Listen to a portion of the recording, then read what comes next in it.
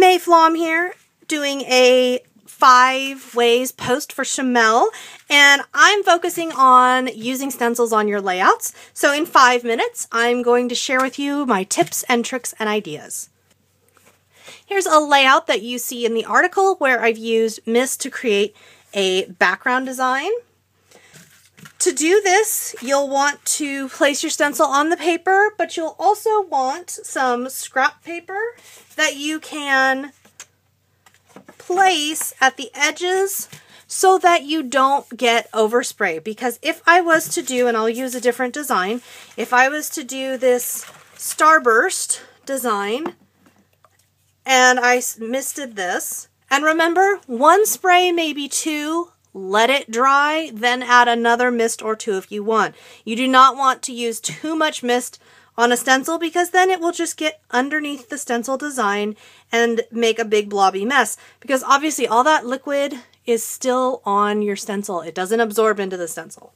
But here you can see that line, that hard line and the overspray. To avoid this, you're just going to put scrap paper down, mist whatever, or ink or paint, whatever the stencil design is, and then you can move these pieces of paper around the page as you repeat whatever the design may be.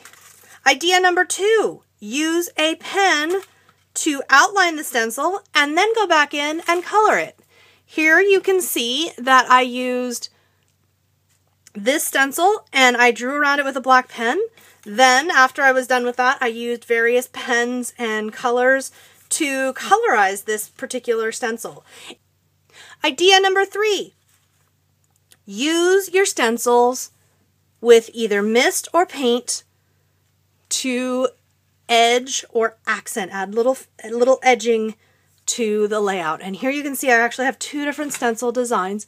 One is the splatter one, and the other one you can see here is a doily design that I've added just on the edges as some finishing accents.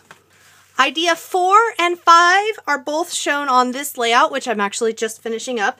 Idea 4, use your stencil on a sticker, on a punch, on a die cut, or on some other piece of paper or item that you're going to attach to your layout. Now, the really key thing whenever you're working with stencils is to hold it incredibly still. If you're worried about holding it still or you don't think you're going to be able to hold it still enough, my suggestion is to get out some Scotch tape and tape around the edges to a non-stick surface such as this craft mat. The tape isn't going to stick. It's not going to hurt anything. It's not going to stick. All it's going to do is act like a third hand for you and help you hold that down so that you can stencil your paper. And as I said before, you could do this once it's punched out, or you could do a full sheet of paper or part of a paper and then punch it out.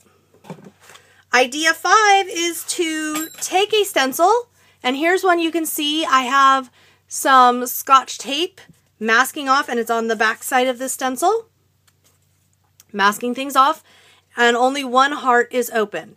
And the reason for that is if I just want to do that one heart, I can do so by just maintaining an even pressure and applying ink or mist or anything else that I would like. Paint would work too. And stenciling just one small part of the design onto my layout. Another way to approach this would be to take a stencil that was a more general design and do it as a double stencil where you create or die cut or make your own shape, place it on top of a stencil. So now I'm kind of double stenciling here, and I'll stick with the blue ink since I just have it right here. And I'm working in a circular motion. The main thing, as always, is to maintain a very still stencil. You don't want to wiggle that stencil around. And then when I lift it up, now I've got a stenciled heart that also happens to be patterned.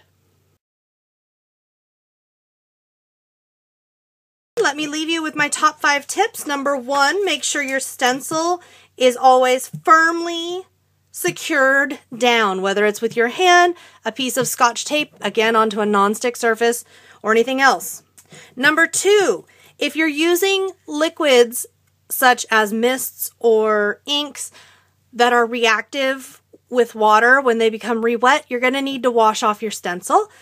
Otherwise, if it's acrylic paint, you can see a little bit of acrylic paint on this stencil. It's okay if it's a little dirty. Tip number 3, when using mist especially, do not be afraid to get in here with scrap paper and create mist guards so that you don't over-color your stencil. This is particularly helpful if you were working with a layout where you wanted to stencil or mist and you didn't want things to get on a photo. You could cover the photo with the scrap paper before getting in there with the stencil and your products. Number 4, don't over mist. If we are doing a misting on a stencil, you're going to want to be very light, be at least 6 inches away from that stencil, and mist one time. See what it's like, and of course you wouldn't want to move that if you were going to do it again, but mist once, see what it looks like. If you're happy, great. If you're not, come back again, and remember, a minimum of 6 inches away, mist one more time.